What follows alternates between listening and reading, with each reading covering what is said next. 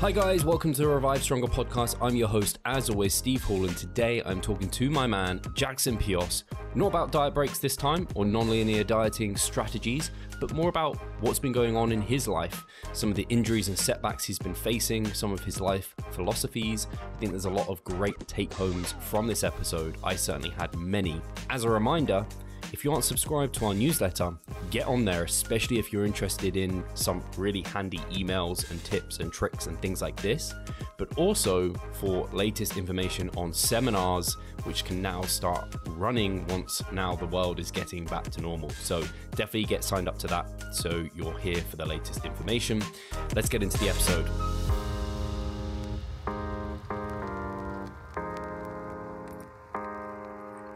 Hi guys, welcome to the Revive Stronger podcast. I'm your host, as always, Steve Hall, and today I have Jackson Peos back on the show all the way from Bali, and I'm excited to talk to Jackson because I always like talking to Jackson because he's a cool guy. I like following him over on social media. You should be following him on YouTube and Instagram, and you're going to find out why today. And I just wanted to start this, Jackson, with kind of how are you? What have you been up to recently? I know you've been going through some struggles and some harder times, so but trying to stay positive, which is what I wanted to kind of talk about a little bit here. Yeah. Well, first of all, just to get the record straight, I've actually been pestering Steve to get me on the podcast about every week for the last few months. So finally he let the gates down and I managed to wriggle my way through. But yeah, good to chat, Steve. A lot has been going on in my life since we last chatted, for better and for worse. Namely, just having a pretty horrendous run with injuries over the sort of last 6 months. And from the last 6 months, I've spent a cumulative 12 weeks away from the gym through the various rehabs that I've had to go through. And I'm currently in the 4th week of a rehab block at the moment. Going to the hospital tonight to hopefully get a checkup and some thumbs up after this podcast. But yeah, it's been pretty rough because I sort of announced that somewhere around like the start of the year that, or just at the end of last year, that I was going to make my push for bodybuilding competition season at the end of 2022, something that just was not on the cards for the last sort of basically 4 to 5 years, because I was sort of head down with PhD, and with the amount of work that was required to sustain that and do it optimally, doing bodybuilding properly just was not viable at that time. So having the PhD done was sort of like, okay, this is my time to really knuckle down and get those 1%ers really dialed in and do everything I possibly can in my ability to give myself the best chance of doing really well at these shows, with the ultimate goal of pressing for my IFBB pro card. And I don't know if I got jinxed by some Balinese tribesmen out here, but it seemed like as soon as those words came out of my mouth, I just ran into some pretty crazy injuries, like things that I never really knew were things before. So for example, I had a small little motorbike incident where I had a cut on my back. Didn't look like anything too crazy. And I think the Australian sort of she'll be right mentality came out of me, and I sort of cleaned it up a little bit with some tissue paper and that. The bleeding stopped after like an hour, and I thought it was all good. But my naivety, being in Bali and having the Western immune system, which I think is a little bit soft, and we don't really get exposed to all the different bacteria and things that are out here.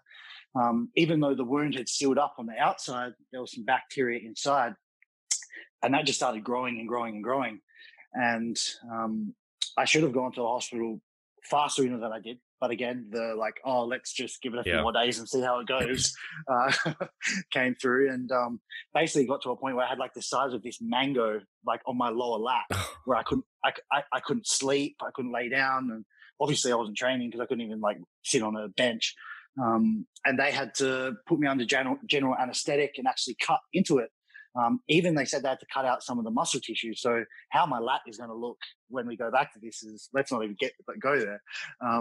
But yeah, they had to go in, cut the infection out, re-release it, and then sew me back up. So wild little things that just seemed like so small things to me in the moment that just sort of, I don't know, just got massively exaggerated into these massive issues that put me on the sidelines. So I am hoping that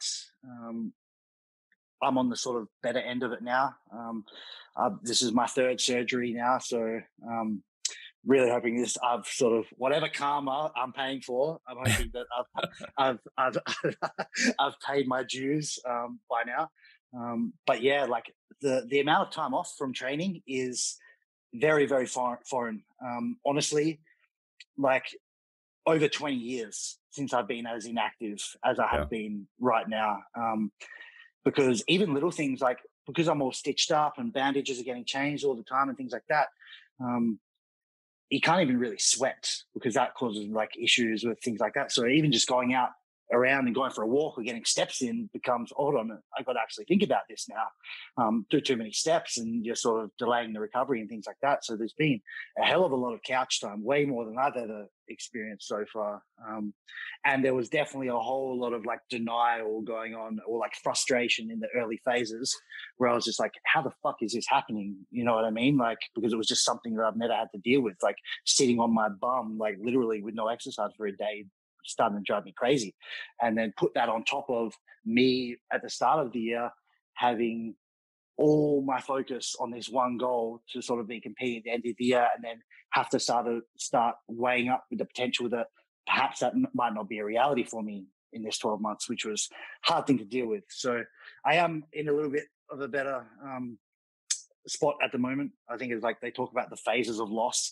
I sort of made it to the acceptance phase, fucking finally enough. But it's been rough. It's been rough, and just very thankful to be able to have a job career where it hasn't impeded my ability to do that, and to still be able to be in a position where I can still create content, educate, and things like that, which is honestly, like I say, that it keeps me sane. There was probably a couple of moments there where you might question things, but it's honestly like kept me together to be able to still be able to maintain at least those small sort of routines. Yeah, man, I can't even imagine, like you said, 12 weeks. I think there's probably the large majority of the listeners probably haven't had that amount of time off in a year, because like we're just very dedicated bodybuilders. Like deloading is kind of was foreign to a lot of us, let alone then like 12 weeks completely off. Like an active recovery for a week, it's like, oh my gosh, maybe if I'm on holiday and I can't access a gym, I'll force myself to do that. Exactly.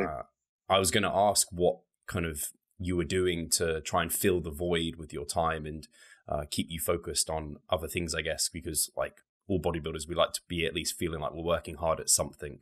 I guess that was the social media and the content production and your client work and things like that, or was there anything else? So like in the initial stage, because everyone was like, oh, you can just like spend so much time like watching anime and things like that. I honestly had to cut anime off because a lot of the animes that we like are all about like training, self-improvement and self-development and things like that, pushing your limits. Man, watching that and being like stuck in what I knew was sort of a 3 to 4 week period of not being able to do anything, man, that sucked, because like I use like anime for like motivation. I watch an episode, I'm like, okay, let's go handle business in the gym. So I just had to sort of step away. Basically anything that sort of reminded me about training and bodybuilding, I sort of tried to distance myself from it and just tried to live like a normal person that like it wasn't an athlete. And it was kind of weird, but that was honestly the way that allowed me to manage.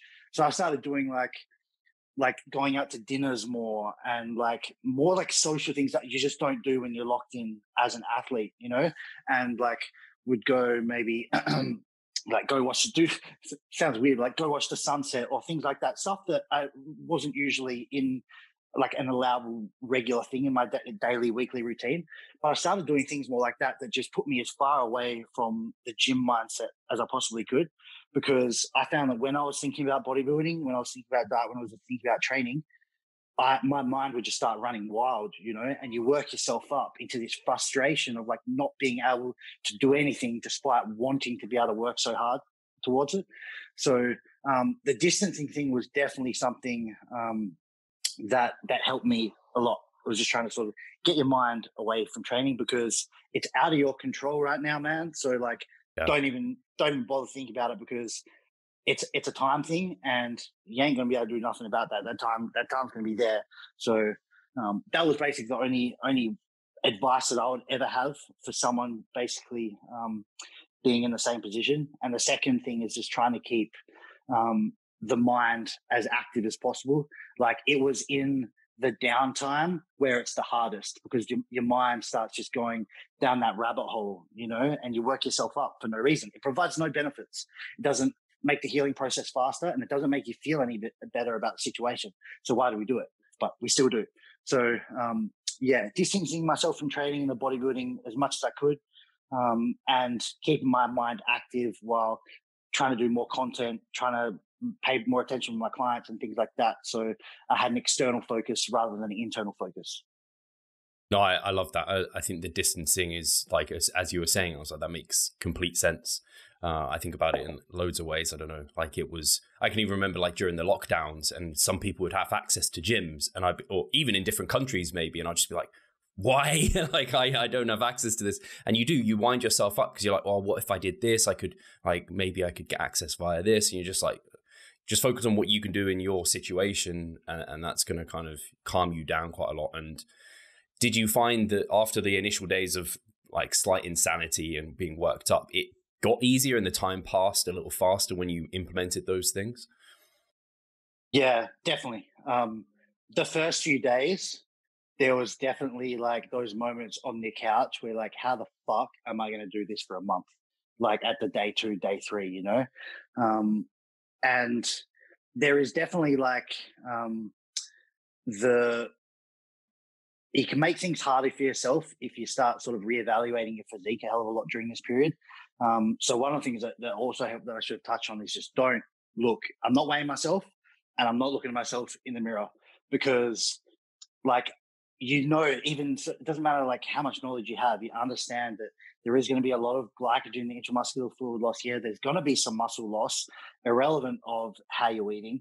And there's probably going to be a bit of negative recomp here, considering you're coming from a baseline of doing everything perfect for a good chunk of like 4 months. So just sort of detaching from that and just accepting that this is going to be some regression that's going to happen whether you like it or not.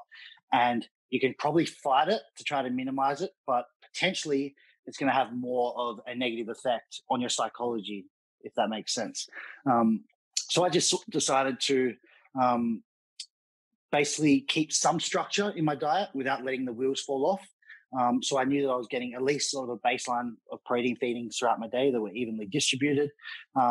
Wasn't investing additional mental stress from being too precise with carbs and fats at the moment, because I just don't think I don't think the benefits would outweigh the costs. And then thirdly is just accepting that there's going to be some physique regression that you can potentially rebuild afterwards.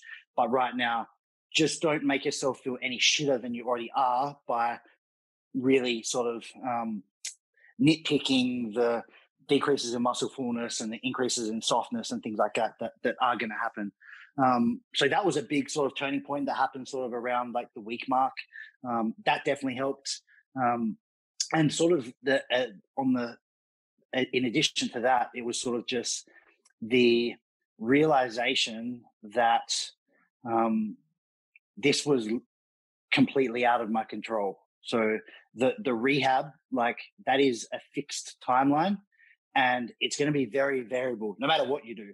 Like when the doctor says it's going to be 28 to 35 days, it's going to be that time. Like for something like this, like they say rest, all you can do is rest as much as possible, and moving or trying to sort of reduce that rehab time is probably just going to extend the rehab time anyway. Yeah. So just sort of having the acceptance of that is like, it is what it is. Don't fucking cry about it because it's already happened, and you can cry about it as much as you like, but it's still there and you're still going to have to sit on the couch for just as much time. Like coming to terms with that was sort of helpful, as opposed to like when it first happened, it's like, why did this happen to me? How come this is my third one? I've been trying so hard at this, blah, blah, blah, blah. You make yourself feel like the victim. And once you sort of get past that process, like it's happened, being a little baby about it ain't going to change the outcome. The outcome is set. You're having time on the bench, regardless of how you feel. So just get on with it and try to put your mind on other things. I think that's awesome advice. I see it. I know it in myself as well. If I get an injury, or if even with like a kind of a random side tangent with the tattoo, and I knew it needed to heal, and I had that healing process. I was like, oh, maybe if I do this, it will heal faster. If maybe I can get away with doing like a little bit of this. And I was just like, there's just no point. I just need to accept that it's going to take its time.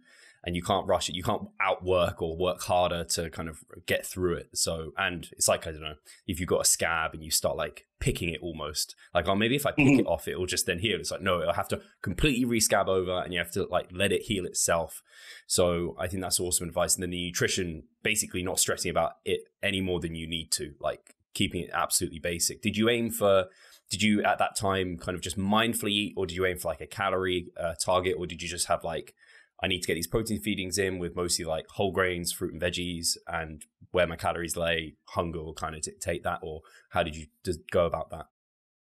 Yeah. So the thing that makes, if I'm not trying to blow smoke here, but the more advanced of a lifter you are and the more muscle you have, if you're going through downtime, the greater regression you're going to have compared to someone who's perhaps lower down the ranks, doesn't quite have as much muscle, sure. Things like that. So people might say, oh, just go to your maintenance diet. And then you say, okay, that makes sense. So do I monitor my body weight to reinforce that I'm in maintenance? And you could say, well, yeah, but that's just not going to apply for someone who's carrying a lot of muscle mass going through complete bed rest for a month. There is going to be a lot of weight loss that's happening. And does that mean you're in a calorie deficit? Hell no, it does not. It just means that you're not providing that stimulus to hold that muscle and lean mass anymore. So it can be very difficult to really work out how you are, if you are actually in maintenance, when you're going through that regression and you're incurring that much lean mass loss in a short period of time. And you might get in the trap of trying to fight it and then trying to eat up to like maintain the weight, and more often not, you're just going to start putting on a whole lot of body fat and get confused. I knew this. So I just thought, I'm not going to play that game. I'm not going to play the body weight game and try to fight the losses, because I know that I'm going to be losing a bunch of lean weight. And I know that if I try to eat up to resist that, it's probably just going to result in a lot of unnecessary fat gain. And another thing that you need to like work out is, like if you're going from like a 10,000 step normal day to having steps in the double digits, like how are you going to account for that? That's not something as coaches that we typically have to have experience with. And that's something for me. I was like, what's the calorie expenditure difference on that? Like, fuck, I don't know. Like, and that's a coach that's been working for years, you know? So how do we put that into the equation? So I started weighing up all these things, and I was like, man, trying to do the super precise diet like right now is probably just going to cause me a hell of a lot of mental tax for very minimal upside. It's probably not worth it. And I'm one of the guys who's more strict and hard ass on the diet than most people. So like this is saying something a lot coming from my perspective. So I decided like it's not worth it playing that game. So I'm going to set myself a fixed meal structure each day. I'm going to pull my calories down roughly 1,000 from where I was. And I'm just going to consume 50 grams of protein around about that in each of the meals.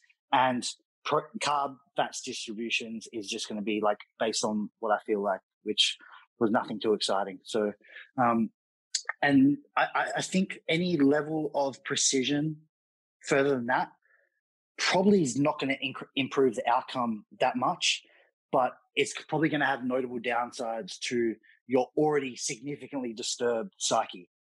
Yeah. Hey, Pascal here. I just wanted to take the moment to talk about our membership site. Inside, you'll find a thriving forum, an extensive exercise library, courses, presentations, and research reviews.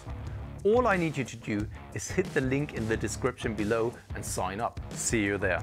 Yeah, I think that's so well said, because I think, again, as like bodybuilders, we are hardwired for like extreme precision, and it's in some ways frustrating when you see people try and do it, because it's a case of you can't actually have precise, like you can't be that precise with your calorie expenditure, with your intake, unless you're like in a vacuum, literally doing the same things each and every day. But then your training varies anywhere. If it's a leg day, full body day, upper body day, what have you, like that incurs different calorie like amounts. Or I don't know, you have to go to the supermarket one day and you do an extra, like you said, couple of thousand steps. That adds a variable there. So I love that you just kind of like accepted, I can't be perfect, so let's just kind of be as perfect as what I think is necessary for this situation and not stress about it anymore. And also really good advice via, like, if you have large amounts of muscle mass, you're going to see all that leak, because I think a lot of people do, as you said, they'd aim for maintenance, use a scale to dictate that, and then like they see all this drop off. It's like you sometimes see it in like a deload, for example, like your weight just like drops back down. It's like, well,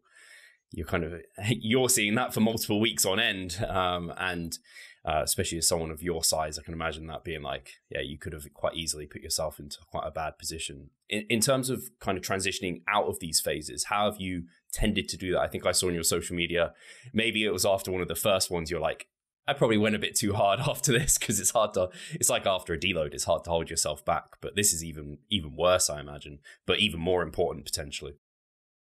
Yeah, so I'll straight up, like, it's hard to crack that, you know, like when you, if you're very like have that ingrained sense of like, let's outwork all these motherfuckers, you know, like that hardwired mentality, it's hard to like turn that off. Like, you know, it should be off, but sometimes it's just really freaking hard, you know, and you start having these like little conversations with yourself. You're like, whoa, maybe it will be okay. And like, I don't want to go too soft, because then like I'm losing time, you know, like I got to go right from the get go. So I did. I went a little bit too hard too early. But man, it's so hard when like you're spending that time like on the couch, and all you're thinking about through a large majority of your free time is the comeback. You're like, and you're just sort of reinforcing this belief, like, I'm going to do the best comeback that anyone's seen. And you start like, you're planning it and you're like envisioning it and things like that. And like when you're given the go ahead to go to the gym, it's like, okay, it's go time now. Now's my time. Like, we're not wasting another second. We wasted 3-4 weeks from that last injury. We're not going to waste another minute. We do everything perfect. And in hindsight, it was a mistake. And like, if it was a client speaking to me like that, like if the roles were reversed, I'd be like, listen, you got to take it easy, work your way back and things like that. But when you're in the moment and like you're in the trenches, it's hard to see things objectively, you know? And when the third injury happened in quite close proximity to the second one, and relatively similar symptoms with like infection and feeling like an impaired immune system that couldn't quite deal with battling the infection, I think that was a bit of a slap in the face. It's like, you're not freaking indestructible, and it doesn't really matter how strong your mental state is right now.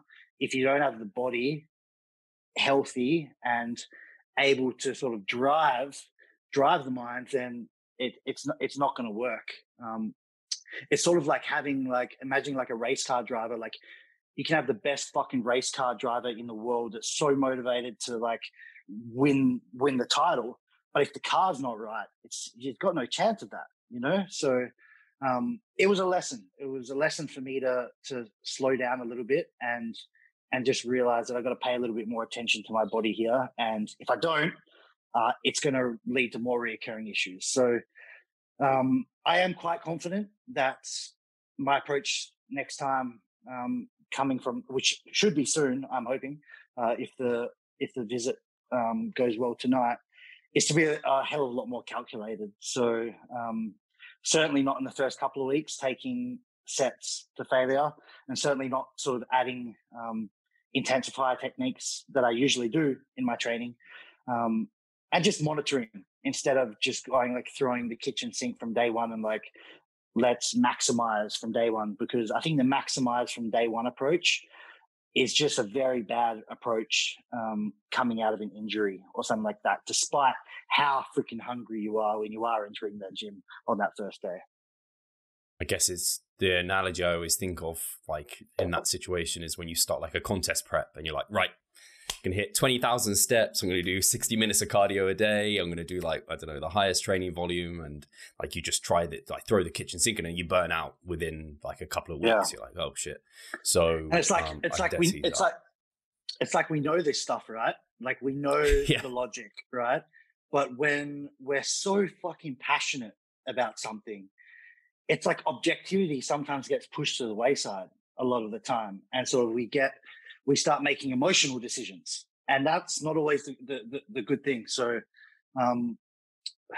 yeah, it takes a lot of work to not let emotions get in the way and cloud judgment and decision making, because I think when we are making decisions, when we are emotional, such as like when I've come off the back of like a period of feeling so low, and then following that up with the period of like such hunger and drive to be able to come back and push again, that's probably going to distort the way you're looking at things. So stepping back and sort of just keeping objectivity at the forefront is obviously of huge importance, I think.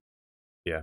And then as you get back into it, hopefully as soon as possible, what's your approach to nutrition then? Because again, I imagine body weight might be a bit iffy on the way back into things as well. So how will you approach that? So funnily enough, I weighed myself this morning for like the first time in a good 25 days. Just to see where I was, because I was going into the hospital tonight. And I'm down 11 kilos since my top off-season weight.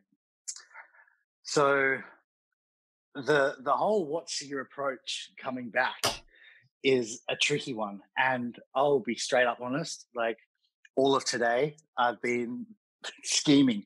Like, what's the best approach? Because obviously you're significantly reduced in muscle size.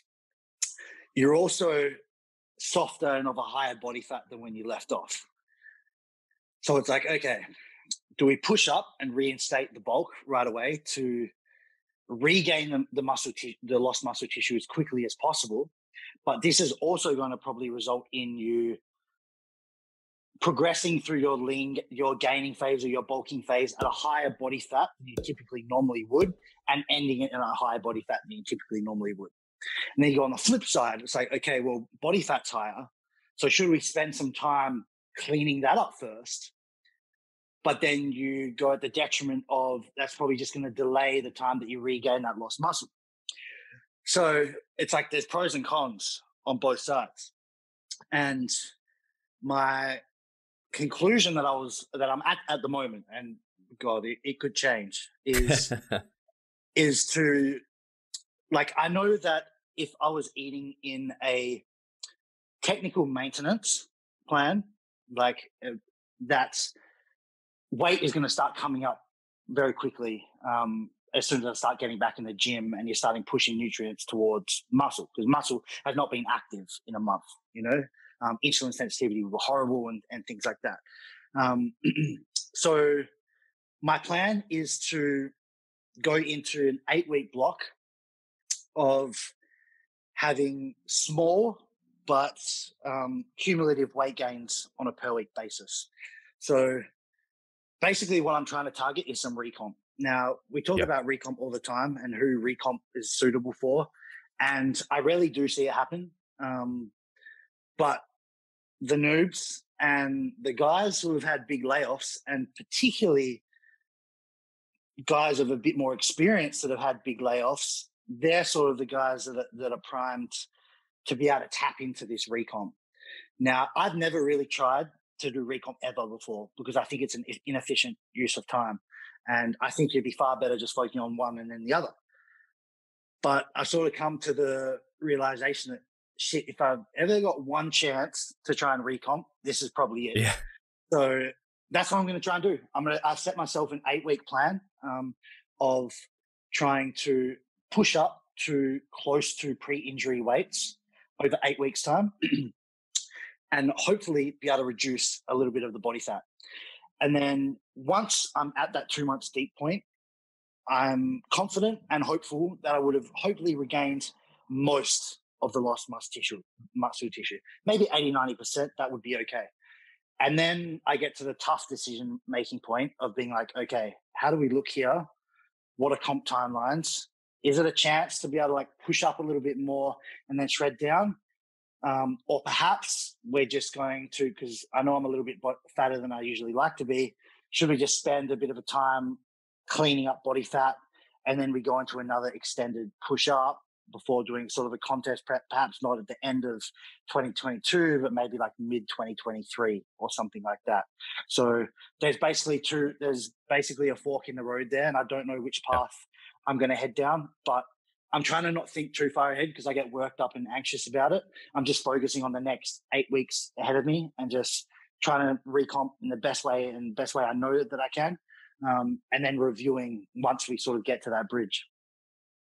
That makes a lot of sense to me. I'm completely with you in terms of like recomping as well. Like I see it as typically not something to target. Like it's generally inefficient, but in your situation, it makes a lot of sense. And I like the 8 weeks because it's like, well, if you are going to recomp, how long is that likely to last? Probably not a heck of a long time. And then, you come to your decision point. And I imagine the recomp or how that period of time goes will kind of give you the sense of direction that you then want to go at that point. Yeah. 100%. Because I was getting super worked up about deciding, like, listen, am I trying to make a decision now, like, am I competing at the end of the year or am I not? But like, it fucking so depends on how you respond when you get back in the game. Yeah. So like, let's just see what happens on the first 2 months, and then we can make a more of an accurate decision, because I think making a decision now, I just don't have enough data. Like I don't, it would be an inaccurate decision. So that's the thought process behind that. In terms of competitions, when was the last time you competed, first of all? And then what are you targeting this time round? So my last competition would have been the start of 2017 in men's physique, Arnold Classic. We had like 90 competitors, and I landed in the first call out of my class. I was stoked with that. I was stoked. I think I landed like sixth place in the Arnold Classic, like international competitors and things like that. I was weighing like, I think 87 kilos on show day. So I was wrapped with that. And now like my last off-season weight, I was hanging around 115 kilos. So there's been some tissue added in that time. But still, like, if people say like, oh, you've added so much weight since then, but also the categories and the divisions, they've advanced so much. And the guys winning a men's physique show in 2017 look completely different to the guys winning even the men's physique show in 2022. Like, they're full-blown bodybuilders if we're talking about in the IFBB scene. So I do like intend to compete with the IFBB Pro League. To try and get like one of those highly coveted pro cards. And what division? Like, people see me in the gym and they're like, oh, you're way too big for men's physique. But in my mind, it's like, I think you guys just got no idea how truly big these guys actually are. Like, they're bodybuilders in board shorts a lot of the time. Just with like, they look a bit nicer. That's the only difference in some circumstances. So I still see myself as men's to classic for competition, and where I go with that will sort of just depend on the look. Like I feel like I'm relatively objective and hard on myself when I evaluate my physique, and I can, like, when I cut down firstly, sort of late last year, and I was in pretty decent shape. I look at myself as like, people were saying, oh, classic bodybuilding, things like that. I was like, nah, like, I would get smoked, like, at this current state. So I feel like I've got a pretty good eye for it. But again, the decision making is making it now is probably not a smart move, because we've got a hell of a lot to go. And I know that I've got already, well, not now, but if things can go well in the next couple of months, I know that I'm going to have a lot of tissue in different places, and that's going to adjust how the look is when that body fat gets taken off. So I won't be doing bodybuilding. I just don't think I'm anywhere near good enough. But men's physique or classic physique in the IFBB is where I tend to compete. Hi guys, Steve here. Just wanted to take a moment of your time to remind you of our online coaching service. At Revive Stronger, we pride ourselves on providing personalized service that will take your physique and knowledge to the next level. If you're interested, check the description and sign up. That's really cool. Yeah, I know. I remember seeing your men's physique shots, and so I don't think I'd seen your legs much. I don't know if maybe because you're men's physique, so it's just not something you display as much. And then I don't know when it was. It must have been like a year ago or something. You showed off your quads, and I was like, "Holy crap! I did not expect this below the shorts or below the waistline." Like, so it feels a little bit of a shame, but it's the same for a lot of men's physique guys. They have, like, people joke about them not having great legs, but a lot of them have insane legs. Like you said, they're just bodybuilders in board shorts or classic. Yeah. A lot of them could probably do just move to classic and be absolutely fine. So yeah, I'm excited to watch that. And I guess for you, deciding you can't decide this year or next year, and you have no deadlines. Like the stage is always there, I guess. And yeah, for you, and that's something we can talk about a little bit. I guess it's something I wanted to talk about, because kind of like your philosophy and where you are now in your life. Something I've definitely noticed from your content over the last kind of few years is like, you moved to Bali, and you definitely look like, from the outside in, somewhere it's a bit, to be honest, actually, it's quite up and down. Sometimes it looks like you're really enjoying life, and then other times you're going through this shit, but you can't control that, right? So most of the time you're trying to really enjoy your life, and it looked like potentially a bit of a shift in your kind of life philosophy. And I know you said you're kind of finishing your PhD influenced that, and it was refreshing to me, because I am one of those people that kind of just like let life guide them. Like, I went through school, I went to university, I got a like office job, and then I moved to this. But then I just kind of go through day by day, just kind of like living what I think, and saving, and not investing as much, and spending money and things. Not that money spending is everything. So it was nice to see kind of some of what you were talking about, but I'll let you talk about it more clearly than what I have. Yeah. So I'll firstly just say that, like, if it wasn't for the injuries that have happened here, moving to Bali was probably the best life decision that I've done to date.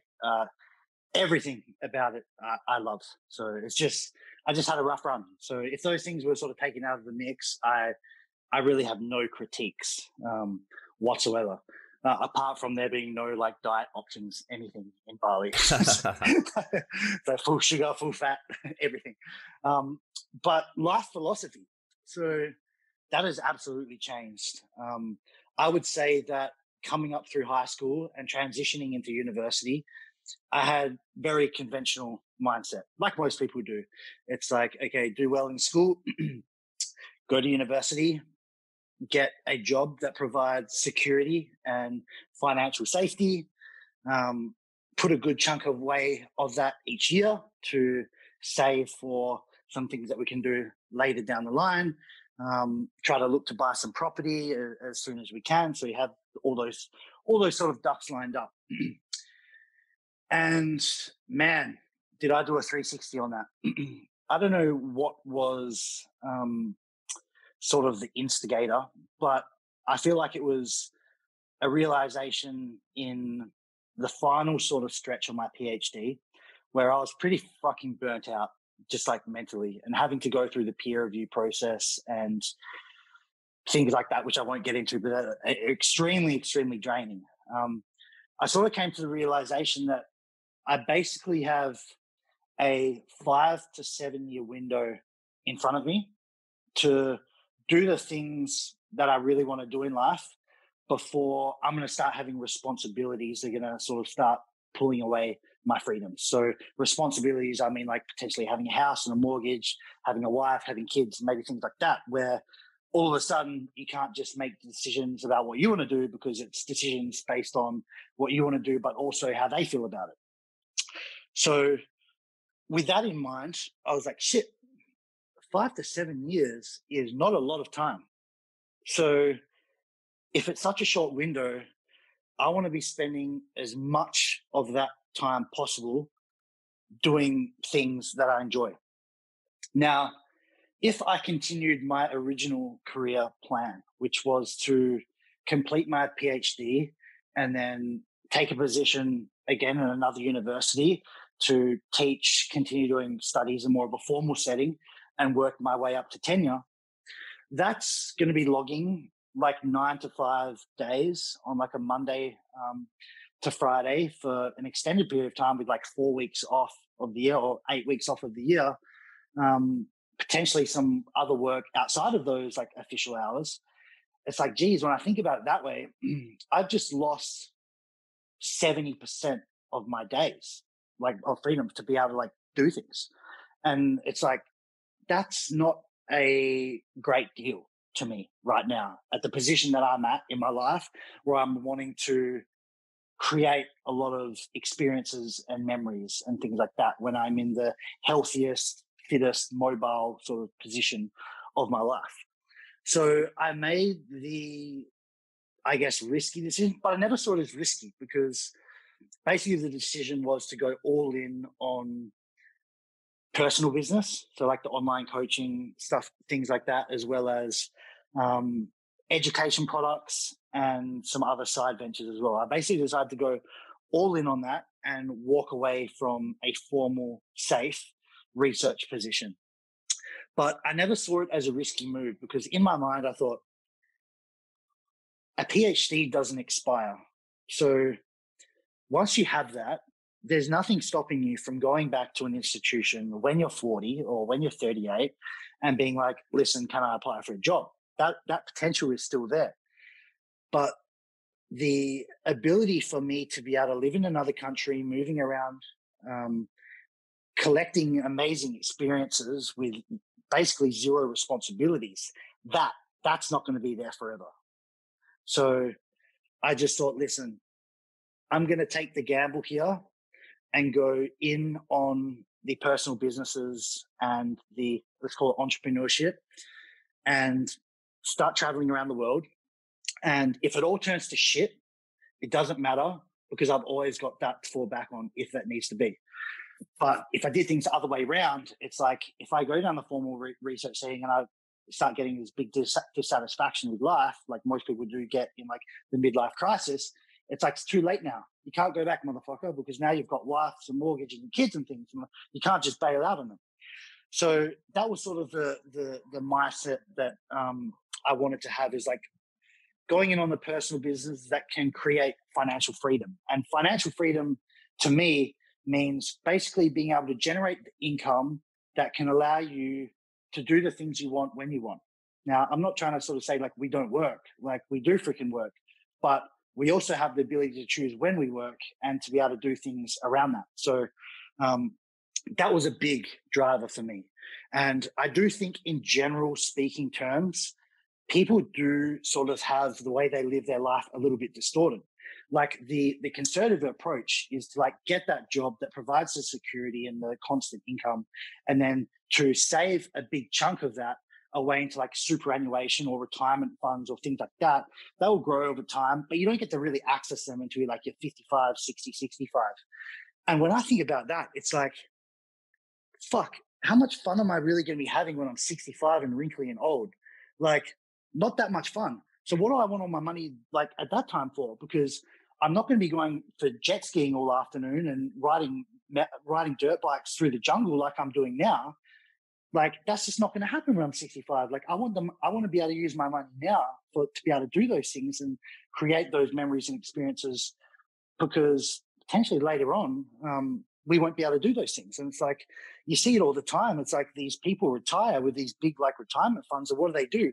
They go on like 4-week cruises where they just sit on their ass on a cruise ship and eat at the buffet all day. It's like, fuck, is that really living? Like, it doesn't feel like living to me. Like, maybe it is. Maybe I'm just sort of, the waters are a bit muddy for me, but that's at least how I see it and feel it from my perspective. So, yeah, it's just like wanting to be in a financial position now where I can actually enjoy it. And when I'm healthy, fit and young, and I can create those experiences, not saving it away for a time down the line where perhaps I'm not going to be able-bodied and things like that. And just lastly, like it sounds a little bit grim, but I came to this harsh reality last year with a big loss in the family. It's like that future that you're saving away for and putting everything away for, that's not fucking promised. Yeah. So there's no guarantee that when you get there, like that you will make it there. So that's just something for me. It's just really trying to maximize the value from each day I have in what I consider like the golden year block of my life. Because once I get to mid-30s, I know without a doubt, like you can't just be a fucking hooligan at that point for every day. You know what I mean? Like responsibilities start to creep in, and like you're going to want to have to settle down at that point if you want to sort of go into the family life and things like that, and not just live like I don't know, like a fucking Dan Bilzerian for the rest of your life, you know? You're comparing yourself to Dan Bilzerian. I love that. I imagine maybe you're like an eighth of what he lives. I was going to say Dan Bilzerian with none of the girls. I like that because even for me personally, like I've now got a house. You obviously actually have your dog now, so I have the dog, slight responsibility. I don't know how much Ryu really holds you back though. Probably not too much.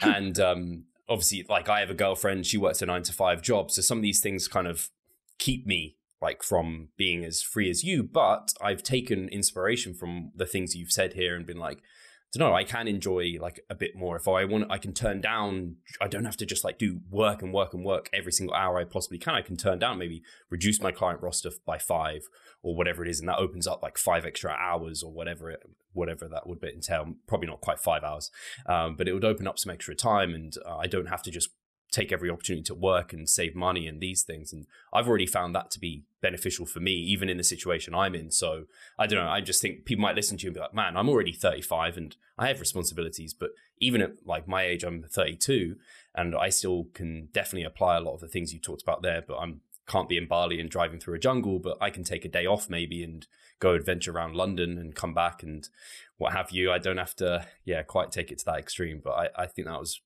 valuable, like especially the future isn't guaranteed always, so don't kind of save everything for that and to the detriment of now. Yeah, like I don't want people to misinterpret what I'm saying. Like if you are content with your life, like working a 9-to-5 with like a bunch of responsibilities, then fuck everything what I just said then. Like it doesn't matter. It's a very personal thing that I'm talking about here. This is just sort of my experiences with it. Like I know for a fact that there's thousands of people that like do live that what we consider like the conservative life and they're completely fucking happy with it. So that's all that really matters, is being happy in your own shoes. So I don't want people to sort of misconstrue what I'm saying. It's like, oh, Jackson's saying that like if I've got a house and kids at 35 that I failed. Like I'm not saying that at all. I'm just saying like it's a very personal thing, and it comes down to like where your values are and what you deem to be providing you complete fulfillment in life. And people are going to value different things. So people do value security and things like that compared to like where perhaps I might value more like adventure and things like that above that. So I just wanted to make that point so people don't sort of misunderstand what I'm saying. No, absolutely. I like that too. Like the ultimate driving force is, it's like exercise selection or something. Like pick the ones that suit you and you get good like fulfillment out of. Don't pick the ones Jackson finds to be the best. Exactly.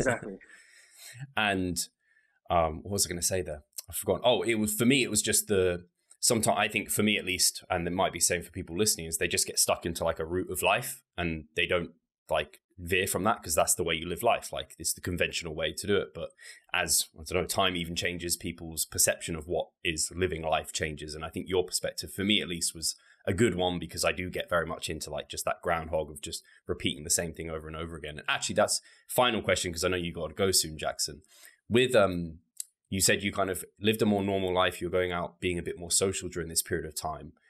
Did that make you appreciate those things more and how you want to incorporate them more maybe when you go back to like more strict bodybuilding? Or did it make you realize how much you love investing everything into the bodybuilding? So before this injury and before I was being a little bit more social, I was of the hard-nosed mindset that like, if you're doing too much social stuff, that's got to be having a detriment somewhere to your bodybuilding. That was like, it's like less is better all the time. That was my mindset. It's like because you hear about like the old like Jay Cutler videos and things like that. It's like my day's a Groundhog Day. Every day was the same. Like I didn't go out with friends, blah, blah, blah, blah. And so like that sort of sticks in your mind. It's like, well, if I'm having too much fun, then I can't be doing something right, you know? But what I have realized with being a little bit more social is like, I can still socialize and do things external to bodybuilding that I enjoy that would not compromise my bodybuilding efforts. So I think that was an interesting mental shift to me. It's like, as long as I have my meals prepared, which I can do, as long as I'm always prepared, then I can still do these things in moderation and get that fulfillment coming from a social level, which I don't usually do when I'm completely locked down towards like an athletic pursuit. And it's not actually going to detract from the greater goal. And I think that could potentially be helpful. So I'm certainly not going to be going out with friends on a daily basis when it's prep time. But it was interesting to just sort of take notice. It's like, geez, I could still do this stuff. Like when training was done, and like as long as I brought my meals with me and things like that, it's like it could be done.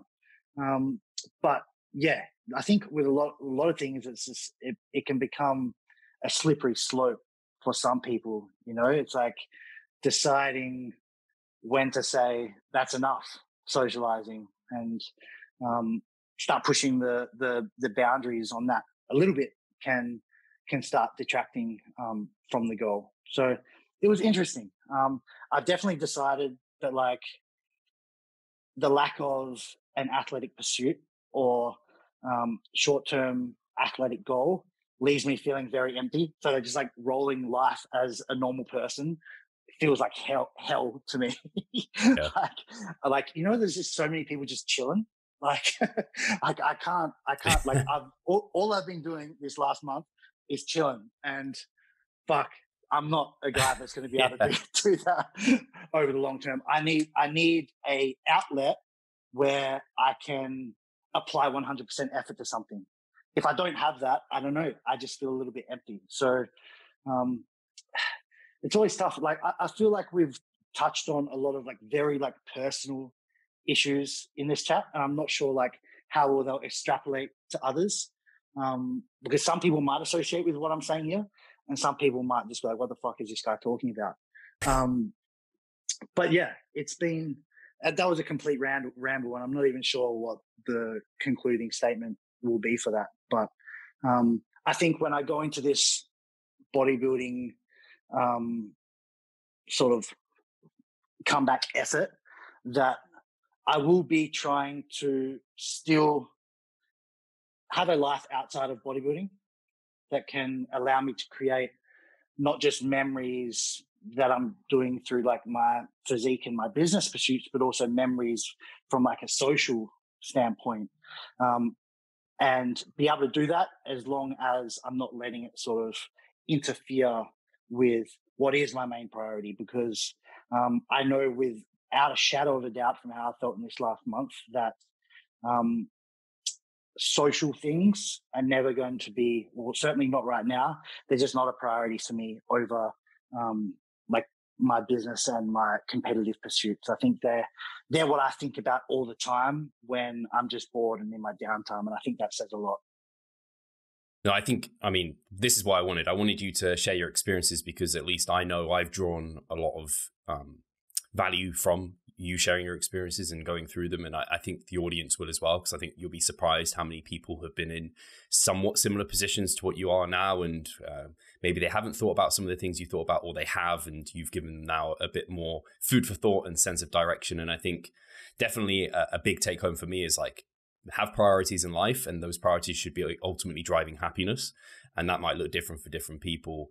But yeah, I want to make sure not so that you don't miss your next appointment. So I'm going to close it here. I'll make sure Jackson's YouTube, Instagram, everything's linked below. I won't make Jackson kind of reel those out. But have you got anything else in the future in the pipeline that you need to let people know about, or are you just going to be back at it? I got a muscle gain. I got my first ebook releasing in the next month. The benefits of having a lot of extra time is like you can work on those cool little side ventures. So I'm excited to release that. It's basically a combination of my research and experience accumulation to date in sort of directing you towards how to set up the optimal muscle gain diet for yourself. So I'll probably lose a few clients once I release that one, because they'll know how to basically grow muscle themselves easily. But yeah, that's going to be a fun one to get out, because I haven't sort of played in those waters just yet. So it'll be interesting to see what the sort of reception is on that. And then I know that for sure there's going to be a few little anime fans on this podcast. So Koshiro is got another release coming. Yes. We got some Vegeta pieces coming. We got Sasuke from Naruto and Killua from Hunter x Hunter. So that's just like a passion project of mine, you know, like doing the anime, like clothing that we can wear in the gym and stuff like that. It's fun for me and super fulfilling when you see like the dudes like wearing, even when I see like you like crushing a set of like hack squats or something in the shirt, like fuck yeah.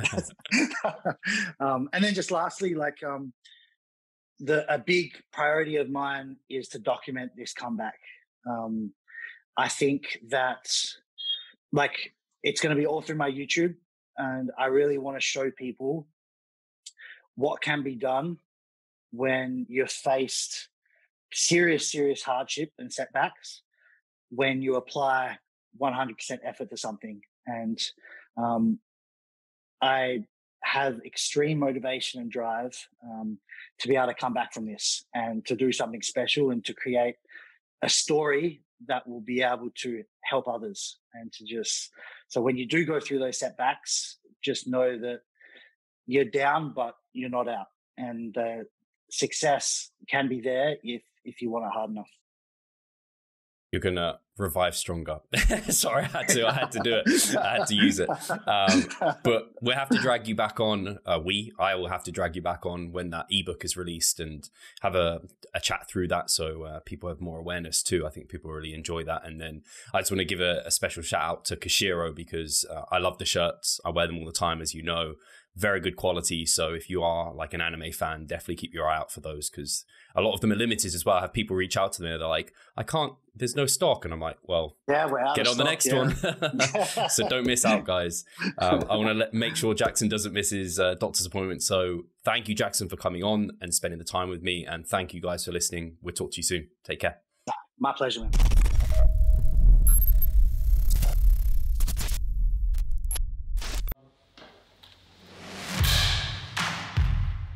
So I'm Steve Hall, founder of Revive Stronger and a coach of Revive Stronger. My name is Pascal Flor. I'm the co-owner of Revive Stronger and also a coach, of course.